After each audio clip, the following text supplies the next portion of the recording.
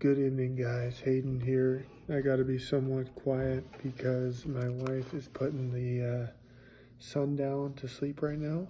But I'm actually on vacation and I wanted to get out a video anyways. I have a little special here tonight for everybody. This is gonna be from one of the viewers actually, named Tom. Tom, what's up, man?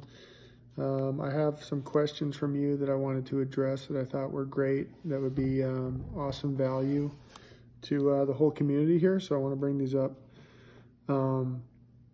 So he has a 3-part question.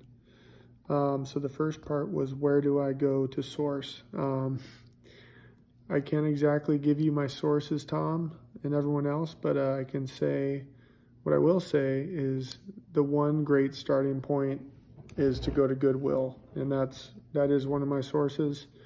In particular, it's the Goodwill outlets. If you're in any major city, you should have a Goodwill outlet somewhere close to you. It also goes by a blue hanger outlet. And, you know, I've even seen some that actually said retail, but you just need to, you know, the best place to look is to go on Google Maps, type in Goodwill's near me, Goodwill outlet near me, Goodwill blue hanger, and see what comes up there.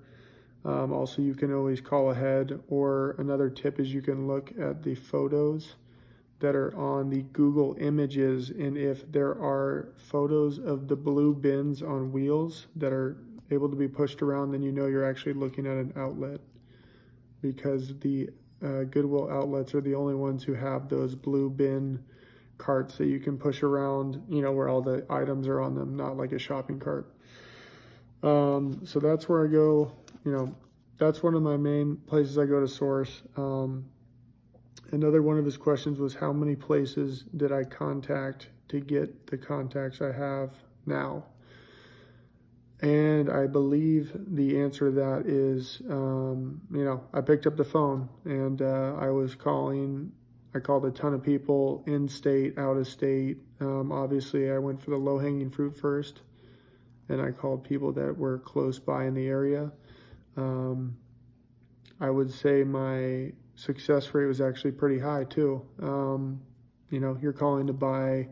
You're not calling to really sell anything. You're calling to actually buy things. So it's actually, you know, I don't know how many people out here that are watching my video have ever been in sales, but you know, it's a lot easier than your traditional sales, you know, call. It's, you know, you're actually buying something. So most of the time people are happy to talk to you about it, and you should be calling thrift stores, donation stores, you know, Goodwill, Salvation Armies.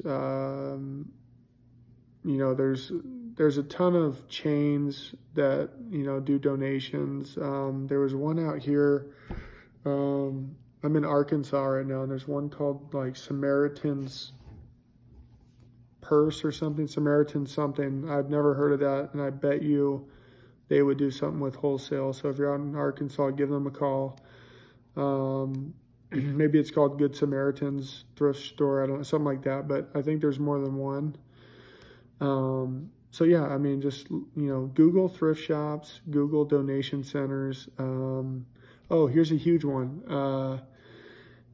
So my brother lives out in California, and there's a place called Earl Warren Showgrounds. And it turns out they had one of the biggest book sales of the year in the entire nation. And that was put on by Planned Parenthood, of all people. So, you know, that leads me to believe, I'm sure you can, you know, get in touch with a Planned Parenthood in your area, see if they have any books that they are willing to sell, and you can even, or just make a donation and give you books. I don't know, but it's worth reaching out on that as well. His last question was, what's stopping? So let's say you make contact, they want to sell you some Gaylord. So he's saying, what's stopping you, or stopping them from saying that their books are not pre-scanned and they're good quality books? Well, the whole thing with that is, if you're actually trying to build a long-term relationship with these people and they want you as a customer, then they're not going to do that to you. They're not going to lie to you, and they're going to sell you books that are good, or at least that they think are good. And quite frankly, if they are pre-scanning them, you're going to know, aren't you? Because you're not going to get any green books out of there. And that's not going to be coincidence, especially if you get multiple from them at one time. So I wouldn't, I think the best way to negate that from happening is to have that conversation. Say, I've had this happen to me in the past where, they said they weren't pre-scanned, but when I got back and I went through them all, I found out that there were none that were green. So obviously they were being scanned. I want to build a long-term relationship with your company, and I have the capacity to take, a ton of books from you in the future. So I think just setting that groundwork initially and just letting them know that this is going to be a long-term thing will be all you need to do. I've said this before in a video in the past, and one of my newest sources, the first batch was horrendous. I mean, it was absolutely terrible. I know they don't scan their books, but it was like trash magazines, National Geographics, just all these things that are essentially not even books. And so I addressed that because I want to work with them long term and full time. And I think they're going to be a great source. So I addressed it with them, and they were like, hey, yeah, we're more than happy to sort through these better. And the next run, we'll see what we can do. So, I got another run from them, and sure enough, there were no geographics, no paper, trash, none of that. It was all gone. It was great. It's still not where I need it to be.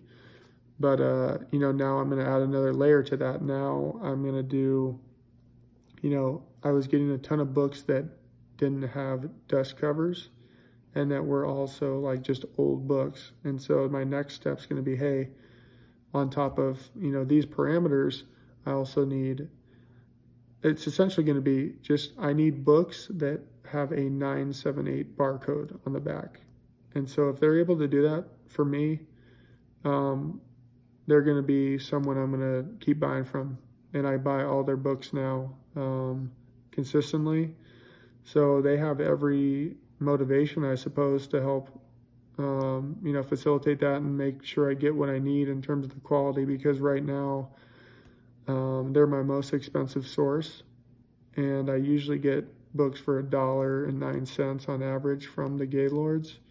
With theirs, it was over double that. So I'm still making money off of it, but I'm not making enough to justify all the cost and the trips and the time. So I'm hoping that pans out well. And if you guys have any other questions along the lines of negotiation, getting your first bulk sources,